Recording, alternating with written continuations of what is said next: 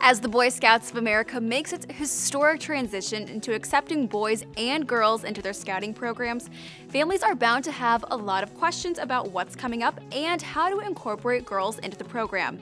So for our scouting families, we wanted to break down the top 10 questions and common misunderstandings. First up, will the program for girls be different than the current one? No, girls will be following the exact curriculum that boys use now.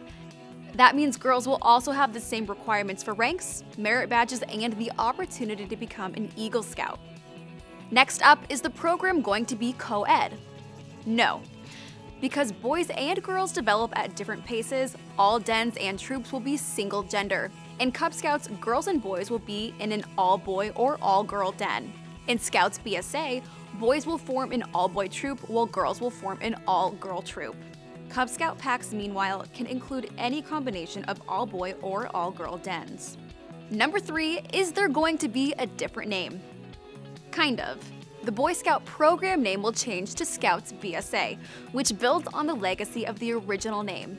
Scouts BSA will apply to both male and female troops. One scouting program, so one scouting name.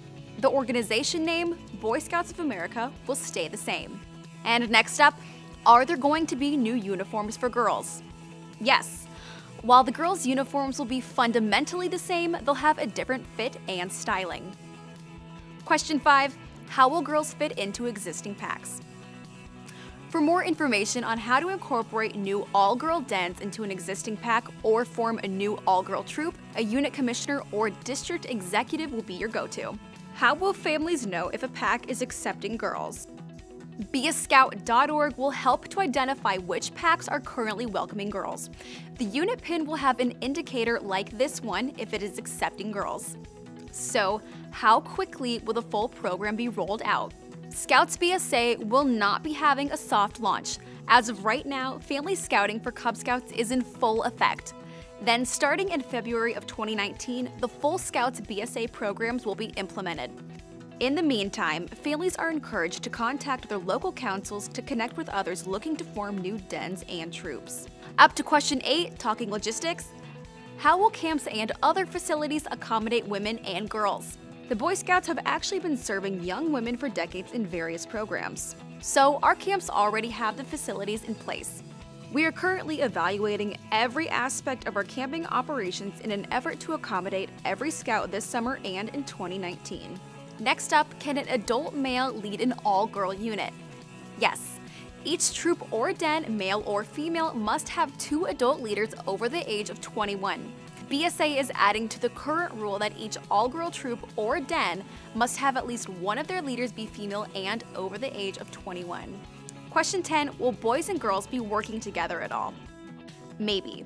Troops and dens are single gender. However, if appropriate, this situation can be treated the same as 2 dens or troops of the same gender working together. It will be up to the good judgment of leaders to decide what is best for their units.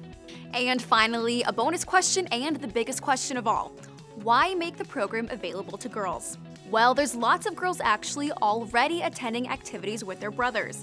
It's not a surprise that families are really busy and don't have a lot of free time together. This inclusion can be an experience that you can now enjoy as a family.